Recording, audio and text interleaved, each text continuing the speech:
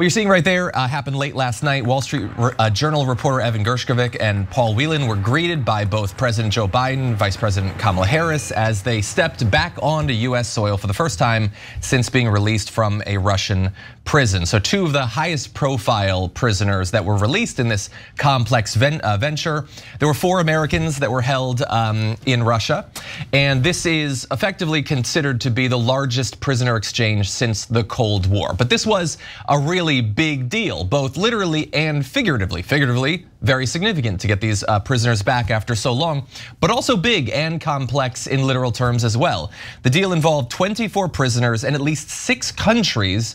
You don't typically see so many countries coming together and working to hash out these long-held differences.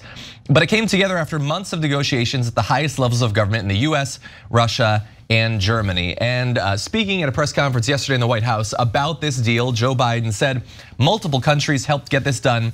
They joined a difficult, complex negotiation at my request.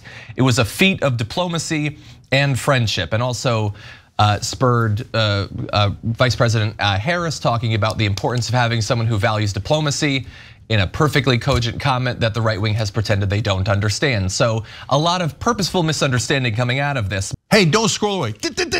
Come back. Because before the video continues, we just want to urge you to lend your support to TYT. You power our honest reporting. You do it at tyt.com/team, and we love you for it. Obviously, Joe Biden presided over this. It was multiple countries, but he helped to get it done. And that would seem to be a good thing, but there are a lot of Republicans rushing to the media to attempt to explain in a variety of ways why it's not actually good news. We're gonna start with JD Vance. Look, I think it's great news, at least what little we know. We certainly want these Americans to come back home. It was ridiculous that they were in prison to begin with, but we have to ask ourselves, why are they coming home? And I think it's because bad guys all over the world recognize Donald Trump's about to be back in office, so they're cleaning house. That's a good thing, and I think it's a testament to Donald Trump's strength. Yeah, I think it's a very strong testament to Donald Trump's strength that while he's off talking about Hannibal Lecter and sharks, Joe Biden is getting actual things done, including at least one prisoner that's been a prisoner back for at least 2 years of Trump's presidency. And he's had a lot of tweets about how he can save these people, but he didn't actually do anything about it. So JD Vance would have you believe that, like with the growth in the stock market, somehow the guy that's not in office deserves all the credit, and he's not even alone in that. Here is Doug Burgum. So on a personal level, it's a day of gratitude and celebration. But on a larger scale, again, the Biden administration is clear. The reason why Russia wanted to do this deal now is that they think that President Trump's going to win, and they don't want to deal with him. Biden's track record on these hostage negotiations. I mean, you go back just to September of last year, paying $6 billion to the Iranians for 5 hostages. I mean, he put a price tag on every American's head when he did that, made it less safe for anyone traveling abroad when he does that.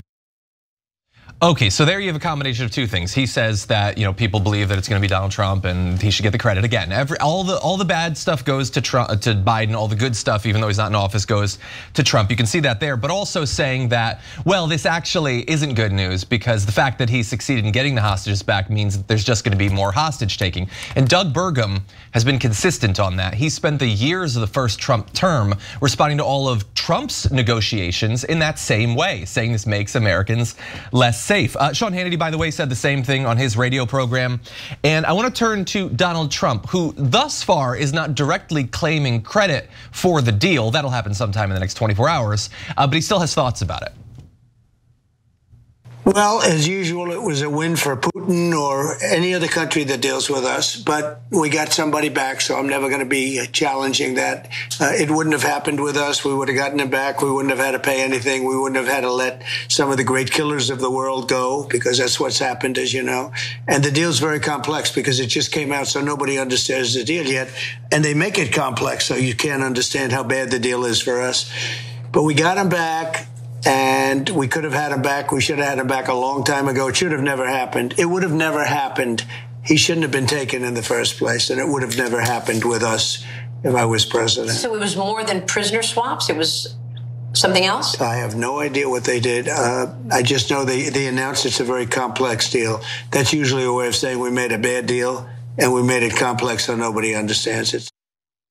Okay, so 2 quick fact checks. First of all, he doesn't understand it because he's not the president. I know this is gonna come as a shock to a lot of Republicans. He's just a low-T loser ranting about fictional serial killers at rallies. He's not involved in any of this stuff. That's why he doesn't get credit for it.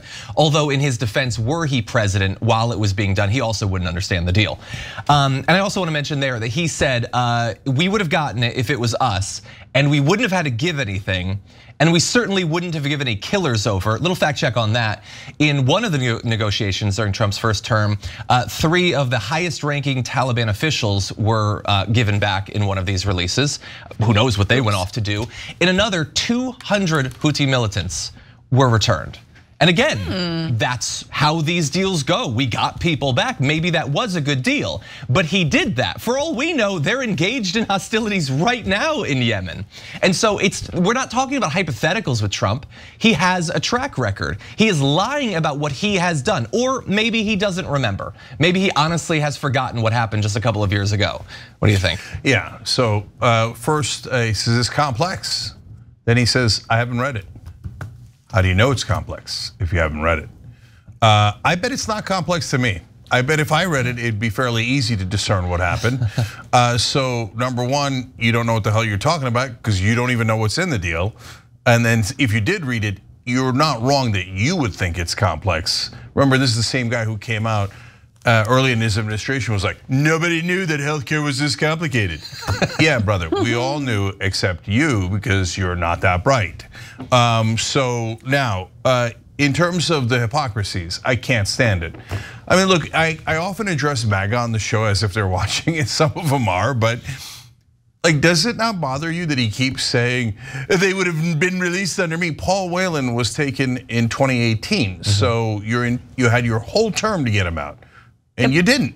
Well, not your whole term, but half your term, right? So you had 2 years. Why didn't you get him out? I would have gotten him out, but you didn't get him out, right? And he's not the only one. Trevor Reed, also taken earlier, and during the Trump administration, could have gotten him out, didn't. You know what that makes you? A failure. And on top of that, guys, the reason I address MAGA is like, are you guys? I'm amazed by you guys. So you're not at all bothered by these outrageous lies? And this thing that is clearly not true that he could have gotten them out. Or is it that he could have gotten them out and just didn't want them out? Didn't care. Who cares? We got Americans taken by my friend Vladimir Putin. I'm not gonna bother taking them out, right? I don't know, but it's not that he could have gotten it done because he didn't. And so the other hypocrisy that drives me crazy is Biden couldn't get these guys out. This is what they were saying until yesterday, right? He's so weak, he's weak, he can't get them out. He got him out, I can't believe he got him out. God damn it, why did he get him out? Okay, he shouldn't have gotten him out, it was a wrong negotiation. So which one is it, which one is it? Like, do you care about being principled? Do you care about being consistent? I know the answer, no you don't care, you just wanna criticize them. But then own it, own that you don't care about logic and that you would have criticized them either way and you're totally unfair. If you can live with that, no problem, okay? And so, and when it's a negotiation, you get something, you give up something. That is how negotiations work. There is no magical fairyland where you go and go, just give me everything I want and I'm not gonna give you anything in return. That's not art of the deal, that's an art of a fantasy in your dumbass mind. Franny. Yeah, I mean, he usually does give foreign leaders, adversaries, whatever they want with no preconditions, like sitting down to tea with Kim Jong-un, right? I mean, that was just like, what do we get for that? Literally nothing. It was absolutely a photo op for Kim Jong-un, but I digress. I think what's really interesting about this story, beyond the Republican hypocrisy, is that you saw Vice President Harris right alongside Joe Biden.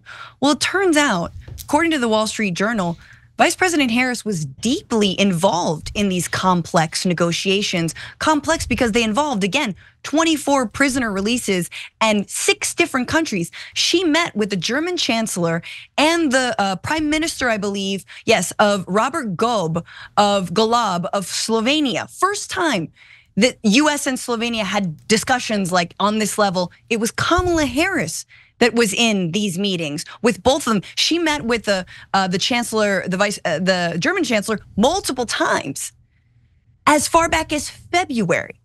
So I think what's the real story here is it's not even Biden's victory, it's actually Kamala Harris's victory. And I hope she is talking more and more about it as she continues to campaign.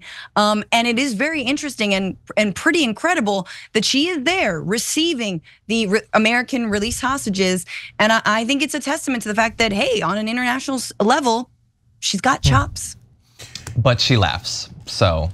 Yeah. Yeah. Who cares? So look, last two things here. In their hilarious alternate reality, they're like, when Trump is in charge, he's so strong, he makes all these deals to get the hostages back, except when he doesn't. Okay, and Trump is so strong that when he's not in charge, they return hostages right away because they think he might one day be in charge. So in other words, he gets credit for everything, no matter whether he's in office or he's not in office.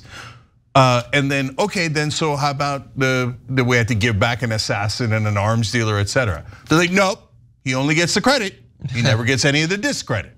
Right. Okay. Again, if you live in a fantasy world where Donald Trump is, Jesus and Einstein and Churchill combined, okay, there's nothing I can do to help you, right? But for the rest of us, you sound ridiculous when you say these things. Yeah, well, as you said though, Biden gave back an assassin, whereas basically all of those 200 militants, mostly quilters, actually. Oh, quilting circles, it's communal. And the right wing has been saying about the Taliban all along, we should give them their leaders back. They're really lovely people. They do say that a lot. Right, and so, anyway. but we're, by the way, I want this to be very clear. We're consistent.